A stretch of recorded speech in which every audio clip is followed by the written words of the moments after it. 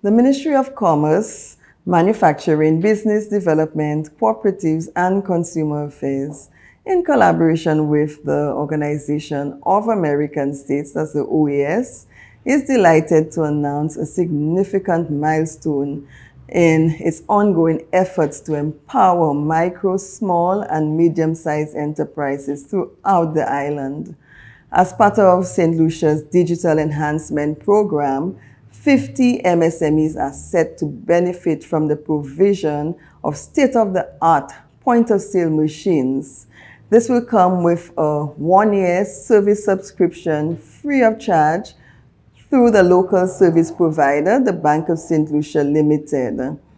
The point-of-sale machines, we are hoping, will enhance the operational capabilities of our local businesses and also increase their competitiveness, as they will now be able to transact without cash. Many persons, they carry less cash. Even the tourists, the MSMEs will be able to benefit more from the tourist dollar, as they will have that second option to transact business. This initiative also forms part of the Ministry of Commerce's Business Month activities under the theme Sustaining Trade in the Digital Age. The Saint Lucia Digital Enhancement Program, it also underscores the government's commitment to supporting the private sector growth and development.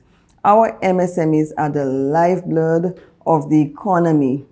They provide employment opportunities, foster innovation, and also contribute to the vibrancy of local communities. So by equipping our MSMEs with the requisite tools, we are facilitating the transition to e-commerce. The official handing over ceremony for the point-of-sale machines will take place on November 9th at the Beacon in Sophia.